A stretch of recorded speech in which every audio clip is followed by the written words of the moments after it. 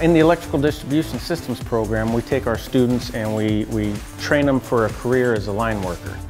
We take them from the beginning to the end. When they leave here, they're a good second to third year apprentice. We start the program off with a lot of safety. Safety is presented all year. We go over equipment operations, transformer bank connections, conductor install, setting and replacing poles, bucket truck, pole top rescue, you name it, this is what we train here at State Tech. You know, we're climbing poles and we're out there having fun, we're working with big trucks, you know, we're getting our CDLs. We're enjoying everything that we're learning, you know, we're learning how to, you know, frame cross arms and learning what, you know, different tools are and how to operate them correctly. It's pretty interesting, I love it. You can have all the knowledge in the world, but if you can't do the tasks, then you're not going to be a good lineman. If you can do the tasks, but you don't have the knowledge, you're not going to be a safe lineman. Well, the program's hands-on, everything we do, you know.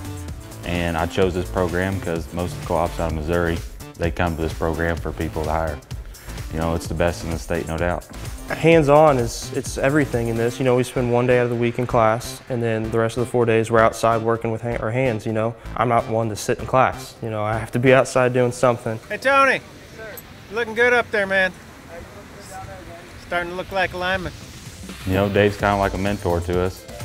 You know, he teaches us stuff in the classroom, then he'll take us out there, and he wants us to do it on our own first, and if we can't do it, he walks us through it, and, you know, I look up to him for that.